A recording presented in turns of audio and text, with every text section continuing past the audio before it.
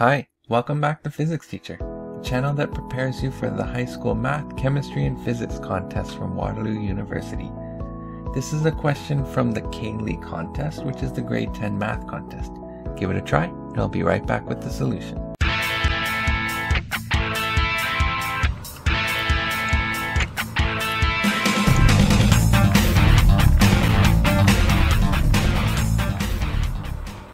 So in this question, we have a multiple choice test with 10 questions on it.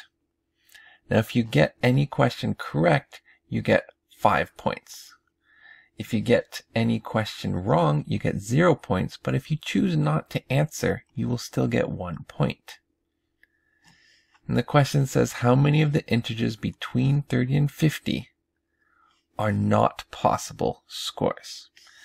All right, well, let's assume we start with, say, a perfect score. So we get 10 correct. If we get 10 correct, they're each worth 5 points. So that's a total score of 50. Now, if we only get 9 correct, we have two options. First option is you get 9 correct, which would be 45.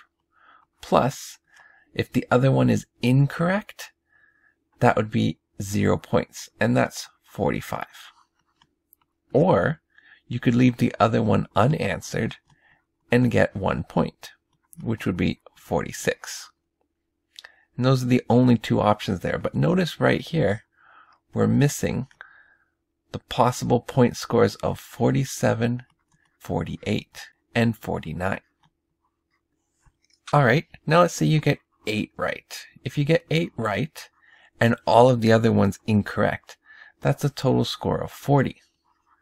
But you could also get one of them as unanswered, which would give you 41, or another one unanswered, which would give you 42.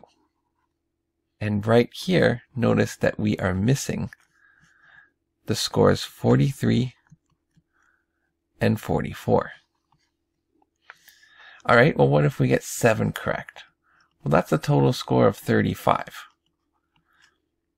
But the other 3 questions, you can either get them all incorrect and get 35, or you can leave one unanswered and get 36, 2 unanswered and get 37, or all 3 unanswered and get 38.